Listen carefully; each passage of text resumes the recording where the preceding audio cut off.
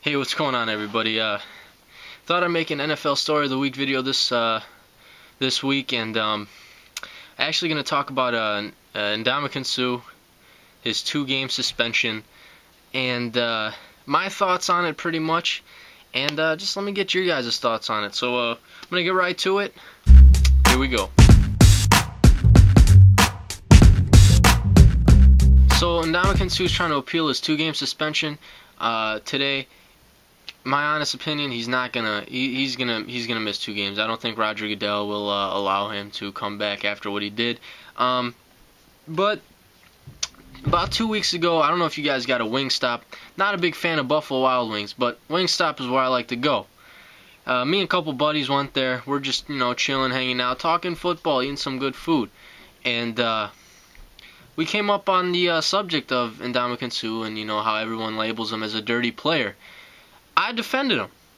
I said, you know what, man?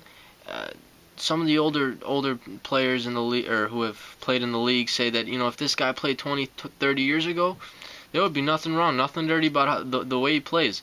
And in a recent poll, he's been voted by all the players as the dirtiest player in the NFL. Recently, he's had games in the preseason and whatnot where he's gotten after Andy Dalton or whatever, and he's ripped helmets off, whatever. And I looked at those tackles and everything. I was like, man, he's just being aggressive. He's just, he's playing football. That's what he's doing. He's playing football. Smash mouth. I'm gonna get after. Anyway, I defended him. Now, Thanksgiving comes around and he does what he does, where he take Evan Dietrich Smith's helmet, hits it in the ground a couple times, and then he gets up and stomps on his arm. And I know it was against the Packers, and you're thinking, oh, he's in the division now. Well, he's in the division, and it was against your team, so you're going to hate on him. No. The reason why I'm going to hate on him is because the helmet thing, I've seen it. I've seen it happen a lot when I'm watching games. Guys are mad at each other. They'll do the helmet thing.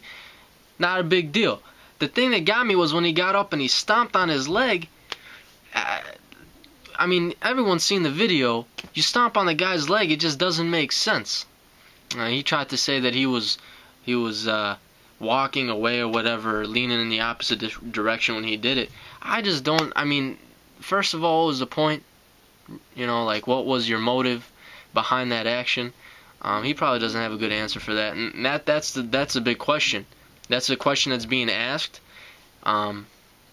Is why, and his answer is probably not going to be good enough. That's why he's going to get suspended for 2 games. The appeal is not going to matter, in my opinion, I think. So, but, I mean, yeah, kicking the guy like that, if the guy's on the ground, he just stomps on. And the cleats, I mean, I don't know, was he wearing metal cleats, too? You know what I'm saying? I'll say Ndamukong Suh, after seeing some of this stuff and whatnot, I'm swayed toward, yeah, he's a dirty player, but, I don't know. That's my opinion now. So my opinion has changed in the last couple of weeks. Let me know what you guys think. Throw some comments down. If you guys seen this video for the first time, hit the subscribe button up top. And try and tell a couple friends about me or whatever. Be like, hey, you like football? Check this guy's channel out. Took like 2 seconds. So that's all it takes. Just tell him, hey, you like football? Check this guy's channel out. Took 2-3 seconds. You can't spare 2-3 seconds, man. I don't know. But I appreciate everybody who's been watching the videos. Really do. But anyway, I got some homework to do. College is just eating me up right now. So, I'll catch you guys later.